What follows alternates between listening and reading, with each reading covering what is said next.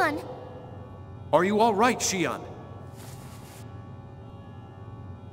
Yeah. I'm okay.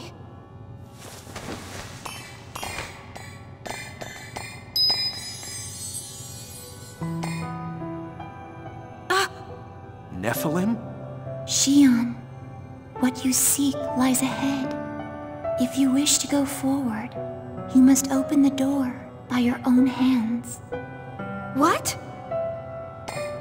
This room was sealed by the will of a woman who was able to call upon the power of God.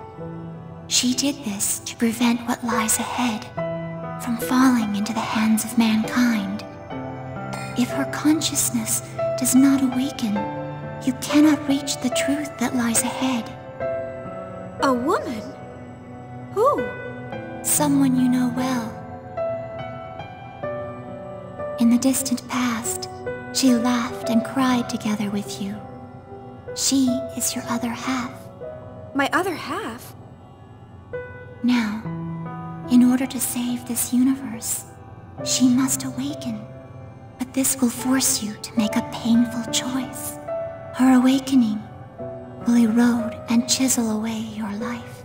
If you were to turn back here, no one would blame you. Everyone knows your pain. My pain? No one knows anything about me. No one knows how I feel. I was always alone. Even when I called for help, no one listened. The only one who listened was Kevin. That's not true, Shion. Everyone listened. Everyone wants to protect you. You're saying the same thing everyone else is. Then why didn't they save me? They stayed away from me, like I was some kind of a disease. It would have been better to have been denounced or condemned. Shion, please don't lose sight of yourself. Don't let his words overcome you. You don't have to worry. I'll open the seal. But it's not for any of you. It's for my own sake. And to take responsibility for what's happened to the universe.